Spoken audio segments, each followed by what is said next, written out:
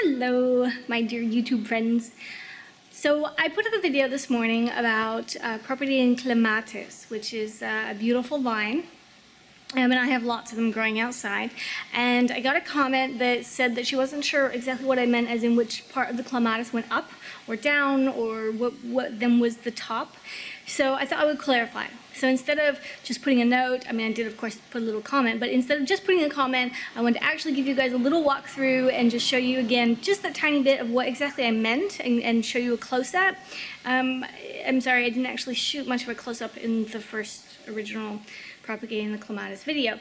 So I'll give you that now, and it's really windy outside, so I don't know how well this will work, but bear with me. Okay, can you see me? Good. Alright, so here's what I've got now. This is what they look like.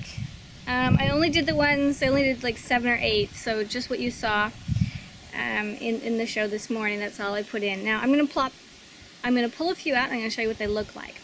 So, hey Lily, this is the finished piece. Okay, so originally it would have been on the vine going this way. Let's see. You know what, I'm really not sure which way is up and down at this point because there's no way to tell. But it does not matter, because if the vine was going this way or this way, what you're doing is you're cutting all of this off. So there used to be a little leaf stem here, and of course here, and then the 3 leaves on either side. So what we've done is cut that off, turn it over, wound the bottom so it wants to repair itself, and then it produces roots. And we just leave this small little bit of a leaf so that it has something to give it some food, so photosynthesis can still take place a little bit, not too much. Now I did this a few days ago. Of course it was posted today, but I did it a few days ago, and you can see it's not wilting. This leaf is still really good, partially because the water or the dirt in here, can you see that? It is so, I mean, look at this. This is what's going on. And just drain it out on the floor. There are holes in this little wooden box, but it's been raining so much that it's completely saturated, and the water can't get out enough. So I'm going to have to put all these in the sun and try to let them dry, and maybe put a little stick in the bottom and try to get the water to go through. But what I really wanted to show you is just that this is the top, this becomes the new bottom. Make sure you wound it, and it's just going to produce its little roots. Now, it looks like, I'm pulling them off, it looks like it's already started. A few little pieces. When you put it in the ground, just kind of slip it in like that, and then pat it around, okay?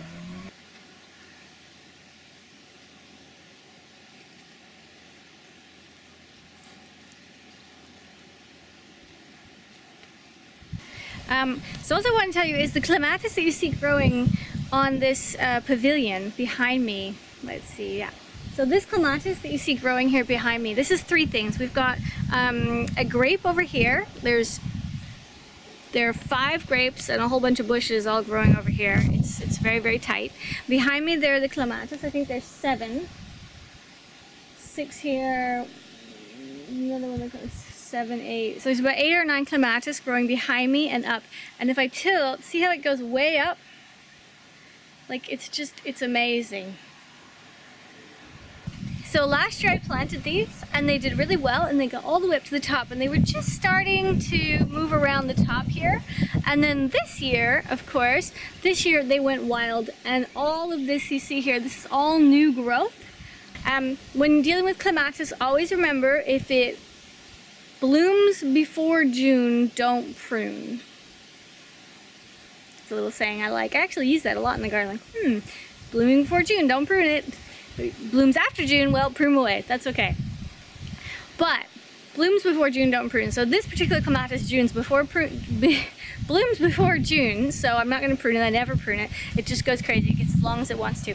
And it only will flower on old growth.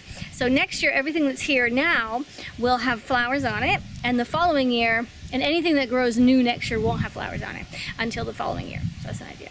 Coming up, I'm going to show you guys how I'm going to break up these hyacinths and plant them in the garden.